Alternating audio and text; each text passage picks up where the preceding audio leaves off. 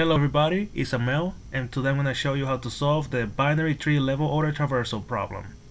So, given a binary tree, return the level order traversal of its nodes values, that is from left to right level by level. So, they give you this tree as an example. So, the method has to return a list of integer. So, every list is one level in the tree. So, the first level, the second list is the second level, and then the third list is the third level. So as you can see, you have to traverse the tree level by level. First this one, then this one, and then this one from left to right. So how can we solve this problem? We can solve this problem by using BFS, or breadth first search. So this is the Bfs Traversal, and this one uses a queue because the queue has a FIFO property. So the first thing is the first out. First element in is the first element out. So we start the root, process the root, and make a level. So we add it to the final list. And then we add the left node of the root to the queue and then the right node. And then when we dequeue from the queue, we're gonna get this one first and then this one. And then when we get to the 20, we add the 15 and then the 7. So when we go to that level, because it's first in first out, the first thing we put was the 15, so we dequeue the 15 and then we queue the 7. So the queue is for BFS. So without further ado, I'm going to show you how to write the code. First, I have a list of integer. The final result gets a value of new array list of integer. So first, if the tree is empty, I'm going to say if root equals null, that means that the tree is empty. Just return the empty list as the final result. At the end of everything, return the final result. Okay, so as I said, I'm going to need a queue. So I'm going to have queue of pointer to node queue gets the value of new linked list. Okay, so here I'm using polymorphism, so I have an interface or a reference to a queue, but actually it's pointing to a linked list. So in that way you can actually determine if you want a different implementation for the queue. So this is just polymorphism. So first, queue.offer the root. So first I'm gonna enqueue the root. So I'm going to put the root in the queue, and then I can start the process.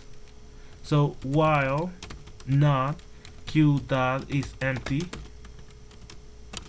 Alright, as long as I have more elements to process, I'm going to continue the iteration.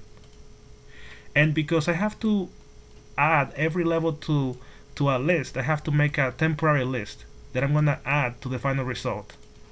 So I'm going to have list of integer one level gets the value of new array list of integer.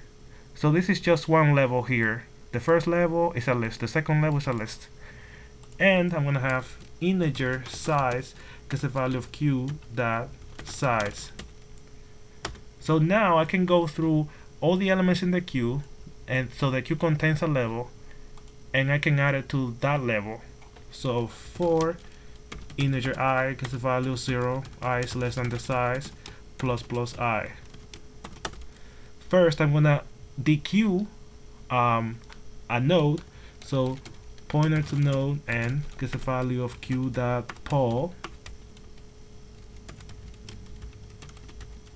So I have a node, and then the value in this node is gonna belong to this level. So I'm gonna say that one level that add and that value, and then I have to check if there's a node on the left.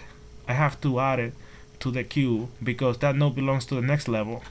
So if and that left is not equal to null, that means that there's a node on the left, then queue.offer and that left.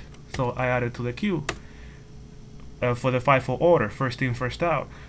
So now the right, if and the right is not equal to null, then queue.offer and dot right. Alright, so by the end of the for loop, all the nodes for this level will be added to the list, to one level.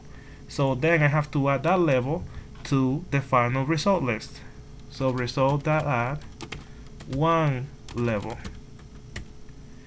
So as you can see, this is gonna take a big O of n time, where n is the number of nodes in the tree. I'm gonna run the code.